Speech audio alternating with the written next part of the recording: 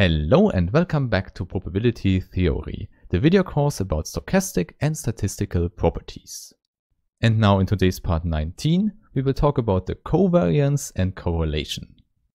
I can already tell you, the covariance is similar to the variance we have defined in the last videos, but now it takes two random variables as an input. And now you might already know, two random variables can influence each other, and the covariance is one possibility to measure this influence. Hence, it can tell us if there is a correlation between the random variables. However, you also might know, before we start with the topic, I really want to thank all the nice people who made these videos possible. In particular, I want to thank all the nice supporters on Steady, on Patreon, or here on YouTube. And as a reward, you find PDF versions, quizzes, and exercises for all the videos on my webpage.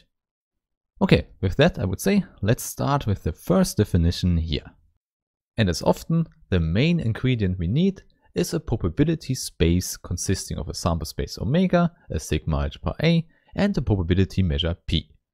And as already mentioned before, we need two random variables x and y.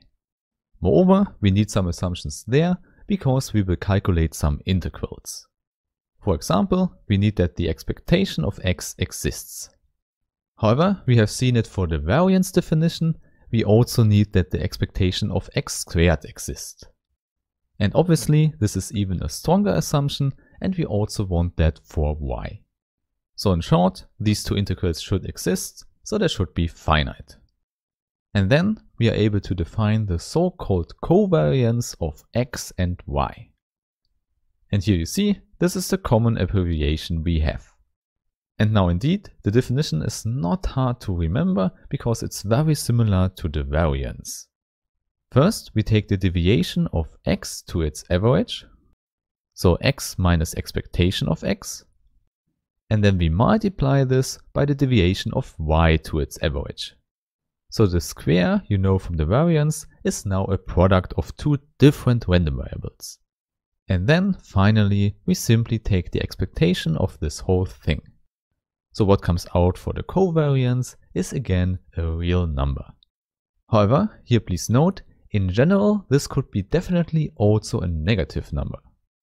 And this is in contrast to the normal variance. However, similar to the ordinary variance, we can reformulate this formula here.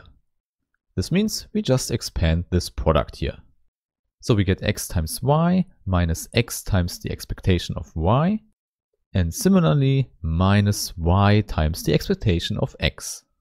And finally the last term would be plus the two expectations multiplied. So you see indeed the same calculation as in part 16. In fact, this also means that now in the next step we can use the linearity of the expectation. So we pull the minus and addition signs out and also the scalars. And then we see this middle term here, we have 2 times. And in addition, the last term is just a constant that will not change under the expectation. However, now you see we can put both terms together and we get a very nice short formula for the covariance.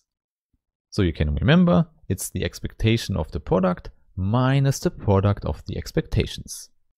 So again, by our assumption, this real number is well defined and called the covariance of x and y.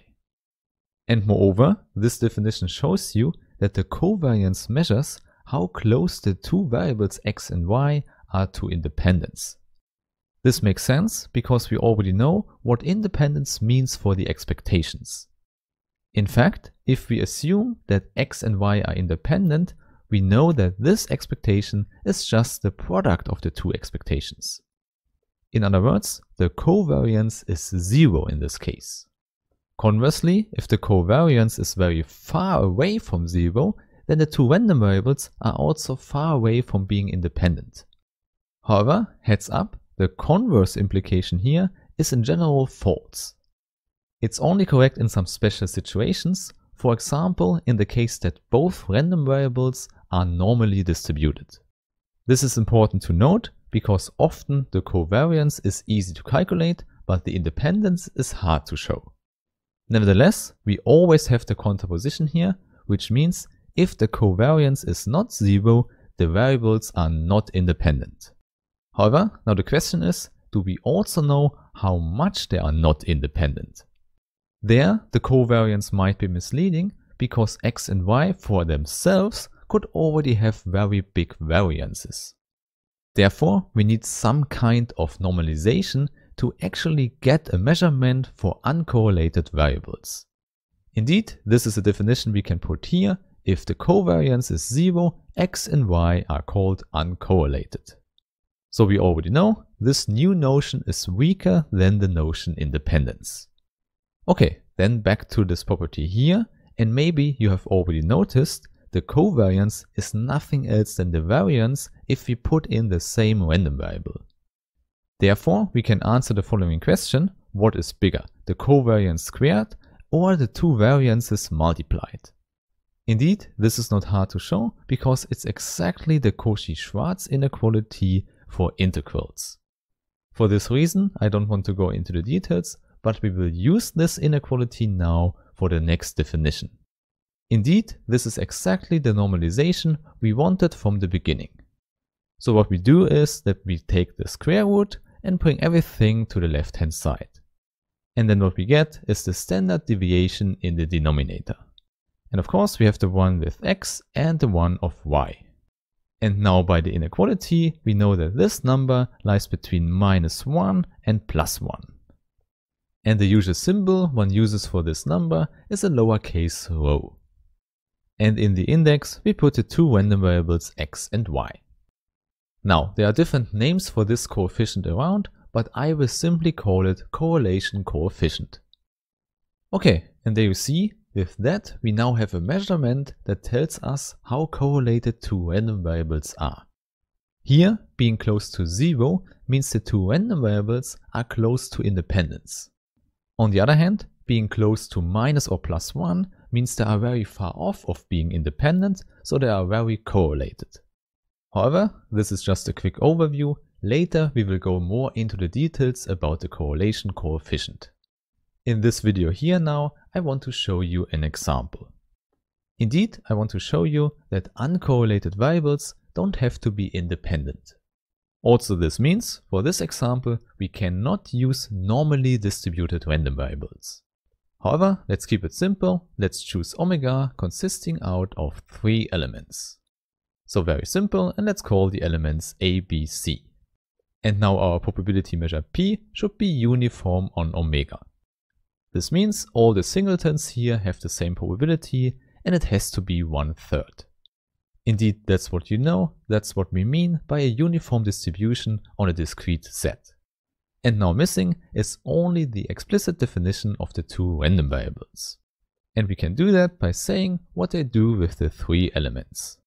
Now, x should send the first one to 1, the second one to 0, and the last one to -1. So not so complicated, and now let's do the same for y. Now, most importantly, I want that y is equal to 0 whenever x is not equal to 0. Hence, only for b we can have a non-vanishing value. Hence, this means that the new random variable given by x times y is simply the 0 function. Therefore, also the expectation of this random variable will be equal to 0. However, also by construction, the expectation of x is equal to 0. So by using the formula above, we conclude that the covariance between x and y is equal to 0. So indeed, they are uncorrelated simply because how they act on each element. Therefore, now the remaining question is, what is about the independence? And there you have to recall, what does it mean that two random variables are independent? It simply means that the two events x is less or equal than x and y is less or equal than y are independent events. More precisely, it means that the probability of this event can be written as a product of two probabilities. Indeed, this is how we have defined independence of random variables. And moreover, it should hold no matter which numbers you choose for lowercase x and lowercase y. Therefore, I would say, let's test what happens if we set x to -1 and y to 0. Then, on the left hand side, let's put in all the elements of omega that fulfill both inequalities. And there we see this is only fulfilled for C. Only there x is sent to -1. However, now on the right hand side we find something different. We also find the probability of C in the first factor, but in the second factor we find more. There we have the probability of C and A. However, we see this is not the factor 1 because the element B is missing here. In other words, this equation here cannot be satisfied. But of course, you can also put in the numbers and then you see the left hand side is not equal to the right hand side. And this simply means now that x and y are not independent random variables. Okay, so I think that's good enough for today as an introduction into correlation. And I would say we go deeper into these topics with the next videos. So I really hope that I see you there and have a nice day. Bye bye.